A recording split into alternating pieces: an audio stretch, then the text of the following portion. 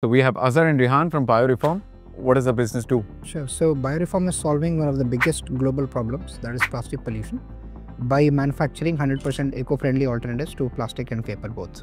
Nice. And tell us a little bit about the scale of the business. Sure. So we started 3 years ago when we were in college. And in the last 3 years, we have replaced more than 10 million plus single-use plastics. We are working in 8 cities in India and 3 international cities as well. So how does it work? Like typically companies get in touch with you when they have packaging needs? Yes. So amid all of this plastic ban that is happening in India and globally, there are companies and organizations that want alternatives, but they don't have one-stop solution design studio to go to, and we are that one-stop design studio.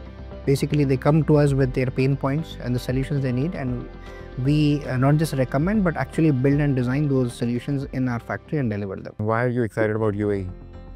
So we were in GITEX in 2022. And there was a lot of ambition coming from UAE to ban single-use plastics. But when we actually went and spoke to the users who are going to be impacted with this, they were like very fearful because they didn't have alternatives. So we think that we are the right fit for them because we have all the alternatives that they'll need post this ban.